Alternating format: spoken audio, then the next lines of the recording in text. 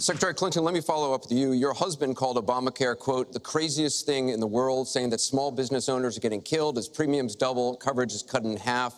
Was he mistaken, or was his mistake simply telling the truth? No, I mean, he clarified what he meant, and it's very clear. Look, we are in a situation in our country where if we were to start all over again, we might come up with a different system.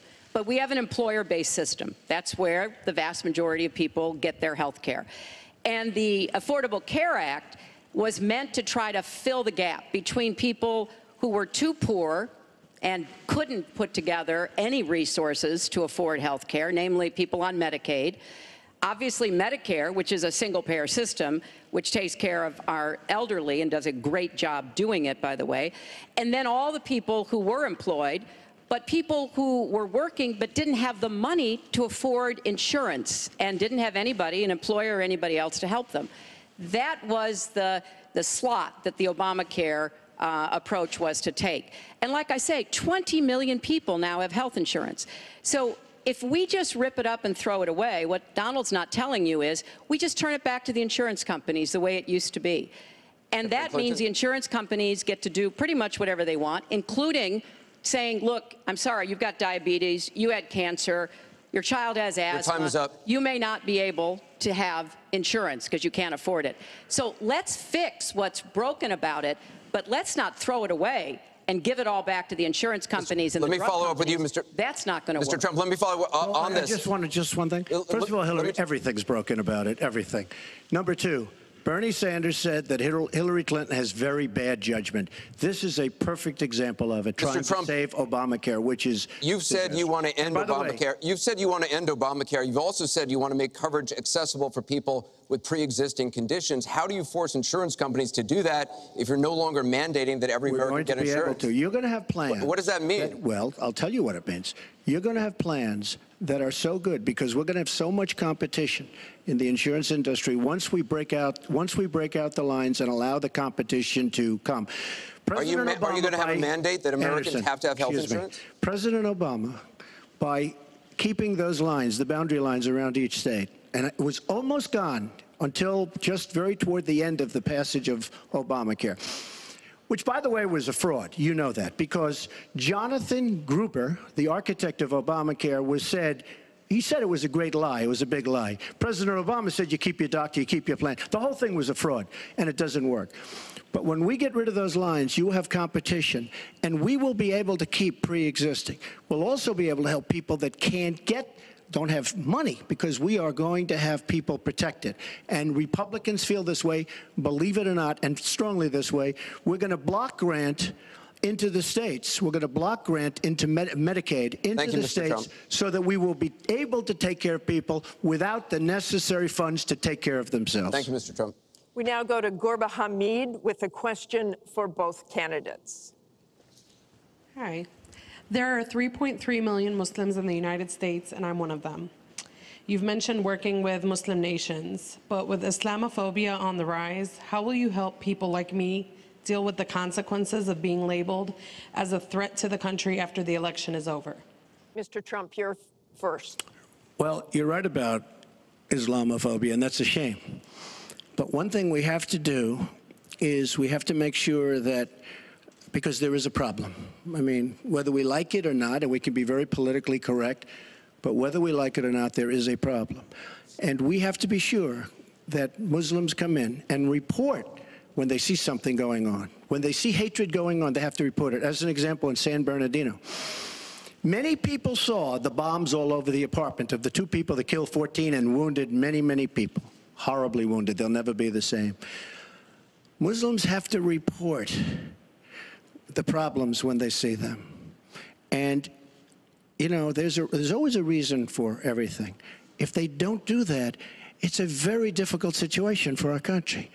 Because you look at Orlando, and you look at San Bernardino, and you look at the World Trade Center, go outside, you look at Paris, look at that horrible, these are radical Islamic terrorists. And she won't even mention the word, and nor will President Obama. He won't use the term radical Islamic terrorism. Now, to solve a problem, you have to be able to state what the problem is, or at least say the name. She won't say the name, and President Obama won't say the name, but the name is there. It's radical Islamic terror. And before you solve it, you have to say the name. Secretary Clinton. Well, thank you for asking your question. And I've heard this question from a lot of Muslim Americans across our country because, unfortunately, there's been a lot of very divisive, dark things said about Muslims. And even someone like Captain Khan, the young man who sacrificed himself defending our country in the United States Army, has been subject to attack by Donald. I want to say just a couple of things. First, we've had Muslims in America since George Washington. And we've had many successful Muslims. We just lost a particularly well-known one with Muhammad Ali. My vision of America is an America where everyone has a place. If you're willing to work hard, you do your part, you contribute to the community. That's what America is. That's what we want America to be for our children and our grandchildren. It's also very short-sighted and even dangerous to be engaging in the kind of demagogic rhetoric that Donald has about Muslims. We need American Muslims to be part of our eyes and ears on our front lines. I've worked with a lot of different Muslim groups around America.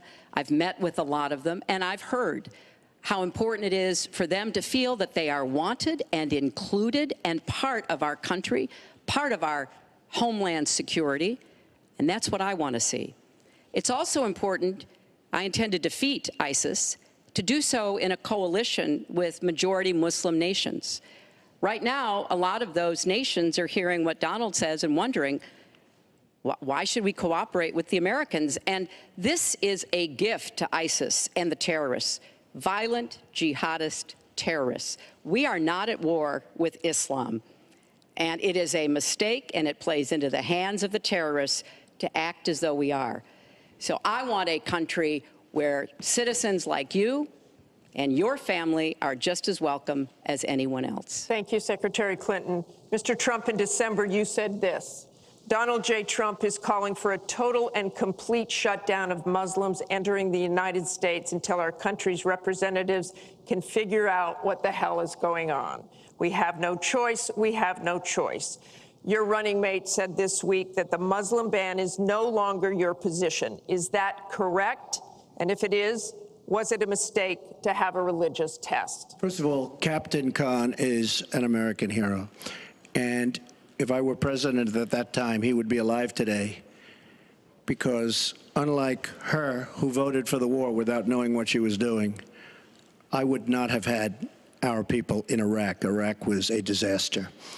So he would have been alive today.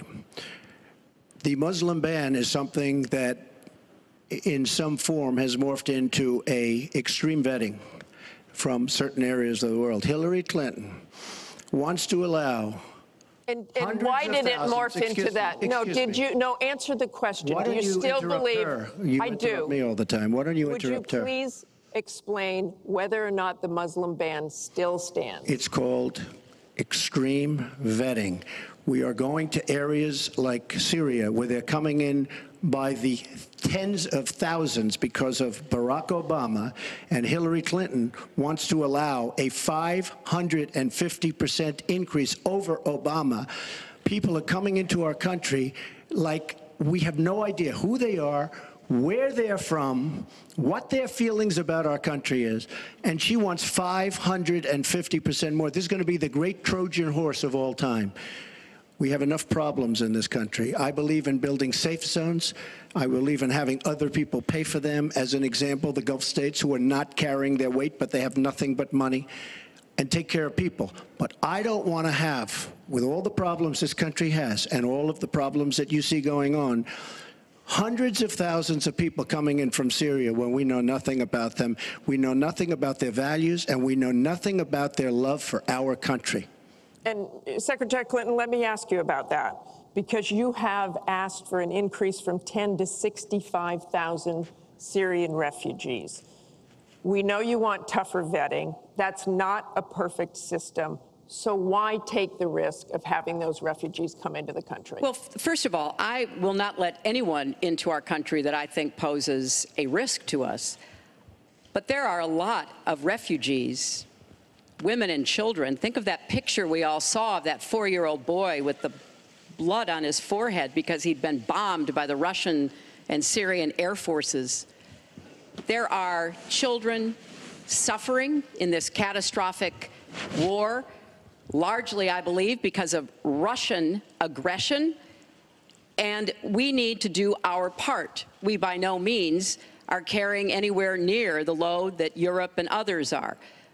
But we will have vetting that is as tough as it needs to be from our professionals, our intelligence experts, and others.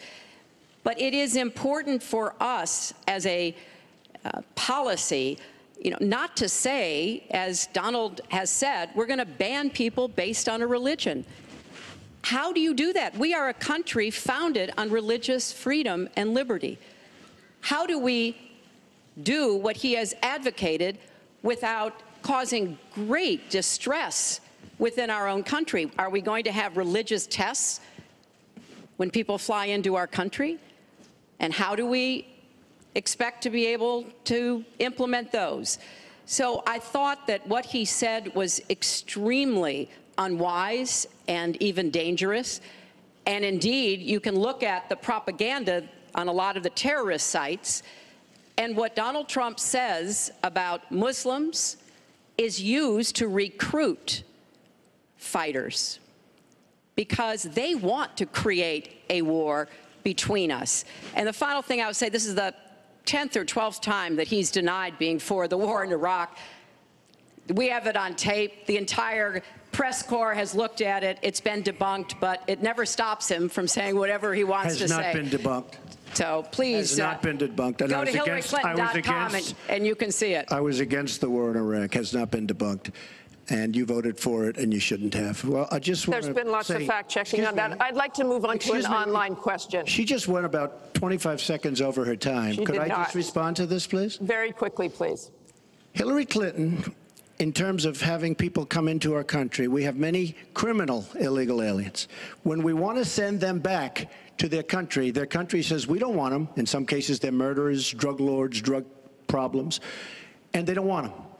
And Hillary Clinton, when she was Secretary of State, said, that's okay, we can't force it into their country. Let me tell you, I'm going to force them right back into their country. They're murderers and some very bad people. And I will tell you very strongly, when Bernie Sanders said she had bad judgment, she has really bad judgment, because we are letting people into this country that are going to cause problems and crime like you've never seen. We're also letting drugs pour through our southern border at a record clip, and it shouldn't be allowed to happen. ICE just endorsed me. They've never endorsed a presidential candidate. The Border Patrol agents, 16,500, just recently endorsed me. And they endorsed me because I understand the border. She doesn't. She wants amnesty for everybody. Come right in, come right over. It's a horrible thing she's doing. She's got bad judgment, and honestly, so bad that she should never be president of the United States. That I can tell you. Thank you, Mr.